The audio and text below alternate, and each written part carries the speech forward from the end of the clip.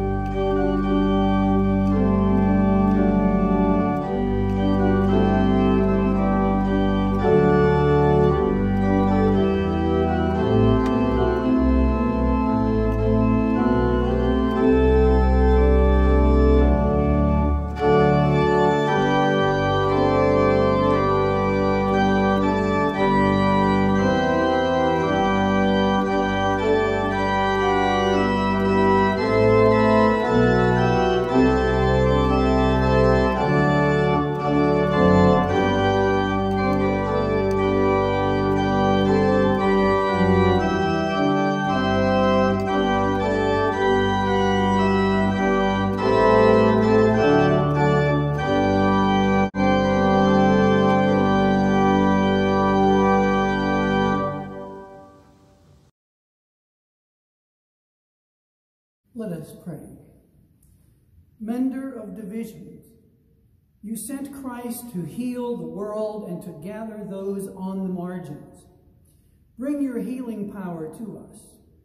May we extend your power and grace to those separated from their communities and those longing for a tangible sign of your love. In Jesus' name we pray. Amen. Today's gospel reading is from the Gospel of Mark, the 5th chapter, beginning at the 1st verse. They came to the other side of the sea, to a country of the Gerasenes, and when he had stepped out of the boat, immediately a man out of the tombs with an unclean spirit met him. He lived among the tombs, and no one could restrain him anymore, even with a chain. For he had often been restrained with shackles and chains, but the chains he wrenched apart, and the shackles he broke into pieces, and no one had the strength to subdue him. Night and day, among the tombs and on the mountains, he was always howling and bruising himself with stones. When he saw Jesus from a distance, he ran and bowed down before him. And he shouted at the top of his voice, "What have you to do with me, Jesus, Son of Man, Son of the Most High God? I adjure you by God, do not torment me." For he had said to him, "Come out of the man, you unclean spirit." Then Jesus asked him, "What is your name?" And he replied, "My name is Legion, for we are many." He begged him earnestly not to send them out of the country. Now there on the hillside was a great herd of swine that was feeding. And the unclean spirits begged him, "Send us into the swine, let us enter them." So he gave them permission. And the unclean spirits came out and entered the swine. And the herd, numbering about 2,000, rushed down the steep bank into the sea and were drowned in the sea. The swineherds ran off and told it in the city and in the country. Then people came to see what it was that happened. And they came to Jesus and they saw the demoniac sitting there, clothed and in his right mind. And the very man who had the legion. And they were afraid. Those who had seen what had happened to the demoniac and to the swine reported it. Then they began to beg Jesus to leave their neighborhood. As he was getting into the boat, the man who had been possessed by demons begged him that he might be with him. But Jesus refused and said to him, "Go home to your friends and tell them how much the Lord has done for you and what mercy he has shown you." And he went away and began to proclaim in the Decapolis how much Jesus had done for him, and everybody was amazed. The Gospel of the Lord. As I said, the theme for this year's services is created for community, and today's topic is community with those on the margins. I'd like to make 2 points regarding this topic in text from Mark, in which Jesus cures a man being possessed by demons. The first point is that all of us are actually more on the margins than we sometimes like to think. And the second point is that because we are all God's children and closer to the edge than we often like to admit, we should recognize that there are many people who are in fact even more marginalized than most of us, and we need to help them and advocate for them, for justice and equality, for those who are completely left out and often the victims of violence and other forms of prejudice and hatred. The man in the gospel today was one of those people. While we have great power and hope in Christ and really have no need to fear anything, we nevertheless do and are constantly not living up to the potential of our role as Christian disciples because of the demons of fear or selfishness or vanity, or just plain ignorance. The phrase, "There but for the grace of God go I," is a good one for us to remember as we try to separate ourselves from those other people. The outsiders, the scary ones, those other people. The ragtag vagabonds, the diseased in body, mind, and soul. We're a lot more like them than we often like to admit. People need to have hope, and most are more frail than they often appear. If you can be someone who makes a difference by helping someone believe, then you're a success. No matter your station, your job, career, or lack of one, every day you can change someone's life. Exactly what did you or I do to To be born in the United States of America, as opposed to a place like perhaps Honduras, I know every day people live in constant fear of their lives from gangs and live in abject poverty, where disease and the effects of terrible weather unmitigated by any government help due to corruption and greed. Did you choose to be born here? What great accomplishment have we achieved that gives us opportunities millions don't have? None, of course, is the basic answer. And even with our great resources and opportunities, we nevertheless find ways to still be insecure and fearful and selfish. It's human nature. Yes, to be sure, you and I, are more on the margins than we admit. But we are all sinners, saved only by the grace of Almighty God. We would do well to remember this as we try to distinguish ourselves from those other people. Jesus Christ himself identifies with those other people in Matthew 25 when he says, if we don't help them, we're not helping him. But even as we recognize our own frailties and shortcomings, we need as disciples, as the hands and feet and voice of Christ, called to help those in need and serve God through service to our fellow mankind.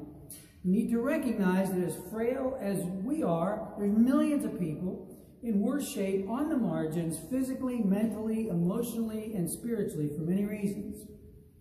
There's your obvious demons, which are obviously recognizable: drugs, too much alcohol, sexual addictions, gambling, the love of money, violent behavior of all kinds. Top the list of demons which possess people and prevent them from being the people God wants them to be. But people are marginalized and dehumanized for other reasons, economic reasons, for reasons of mental health issues and other forms of social isolation and discrimination, and misguided, misinformed, and hateful cultural reasons based on sinful opinions about race, nationality, politics, religious creed, or gender. Called and commanded by Christ to be in community with and help these folks, we do also recognize that not only are all God's people, God's children, but for the grace of God go I. Every one of us struggles with problems and issues. Some people struggle more than others. But whether you're seriously addicted to some problem or just marginally inhibited, we're all sinners and need to be rescued by our Lord. Trying to save yourself from an addiction never works. A person needs support from others, and most importantly, needs Christ. The whole thing's scary. After the people saw what Jesus did, they asked him to leave town. They were scared. They were shocked and horrified, even though what Jesus did was a good thing. And it's frightening for us as well. Mark is the master of shocking tales. Mark was the first gospel written and is told almost as an eyewitness account of the amazing events in the life of Christ. Mark is stark. The word which occurs most in the Gospel of Mark is the word immediately. Things happen fast and they're shocking. The actual original ending to the Gospel of Mark was Mark 16:8, which describes the women who saw the empty tomb. And Mark 16:8 says, so they went out, they fled from the tomb, for terror and amazement had seized them, and they said nothing to anybody, for they were afraid. That's actually the original ending to the first Gospel that ever written, Mark. Later it was added that the women went and told the disciples that Jesus had risen from the dead, as all the other Gospels say. No matter how shocking things are, as we put our trust in Christ, we first must recognize that we are brothers and sisters to those on the margins. That we are closer to the margins than we ourselves sometimes like to think. And then we can be empowered with the love of Christ to accept, respect, and care for those who are marginalized even more than we are. I'm 69 years old. And frankly, it's unbelievable to me how many people in our country are possessed by the demon of hatred, marginalizing other people. To see so many people in our country waving Nazi flags and attacking the Capitol wearing Camp Auschwitz t-shirts, Auschwitz, of course, being the concentration camp where so many of our Jewish brothers and sisters were murdered by the Nazis. It's unfathomable to me sometimes. I wonder sometimes my dad who served in World War II, what he would think if he saw this today.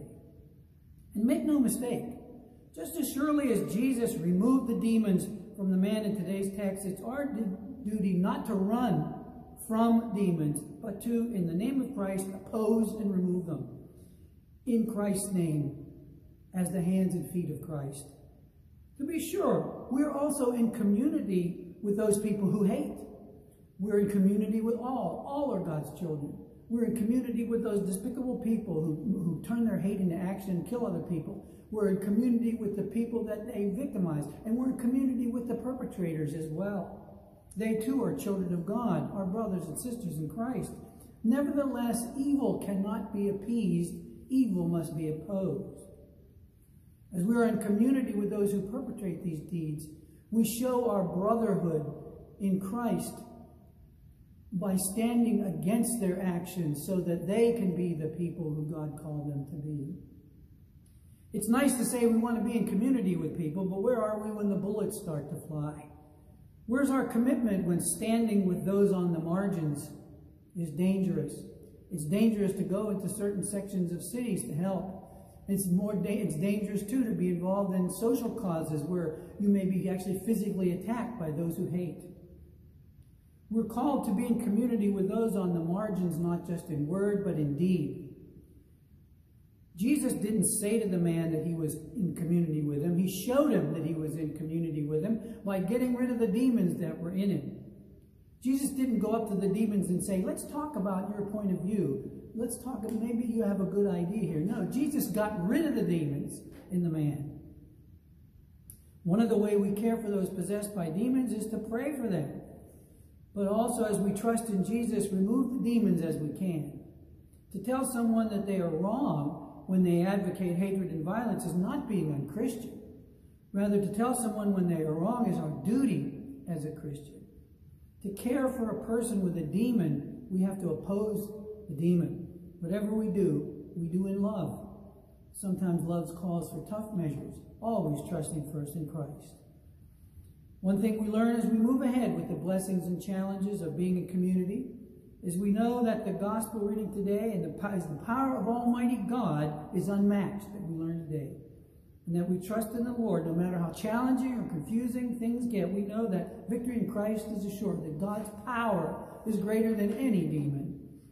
We need not fear, but rather boldly and lovingly join together with all of God's children, including and sometimes especially those on the margins and those who marginalize them, recognizing that sometimes those people are us.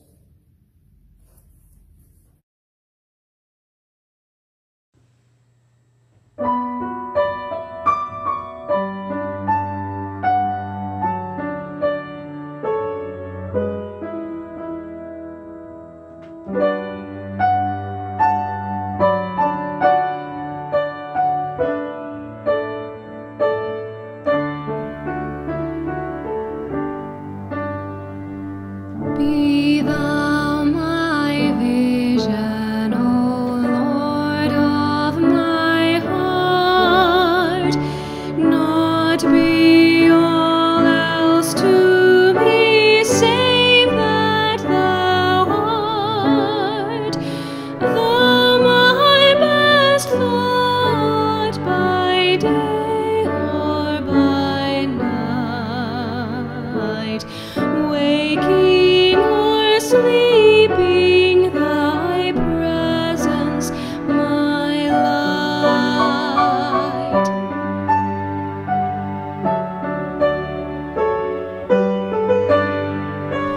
Be thou my wisdom and thou my true word, I ever with thee and thou with me, Lord. Thou my great Father, I thy true Son, thou in me dwelling, and I with thee one.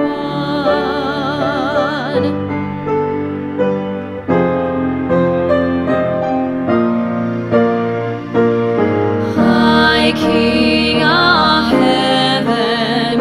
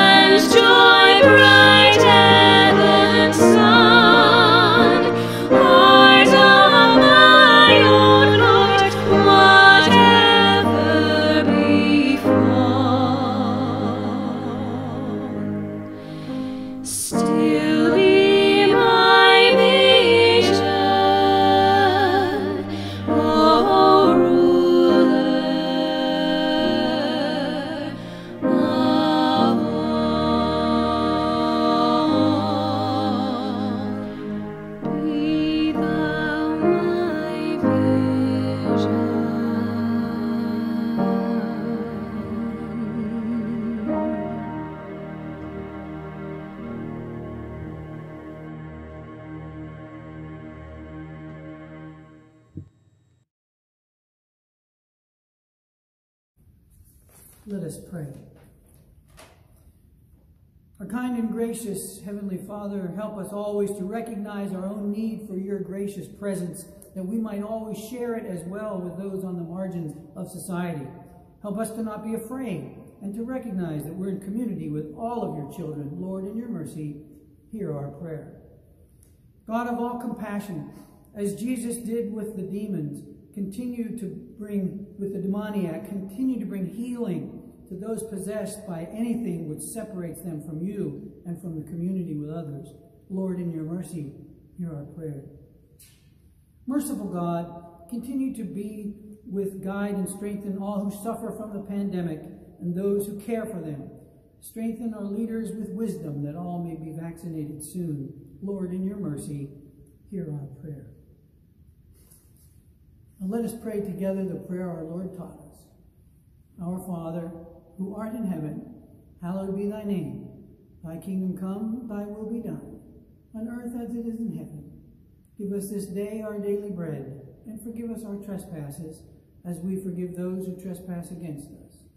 Lead us not into temptation, but deliver us from evil. For thine is the kingdom, the power, and the glory, forever and ever. Amen.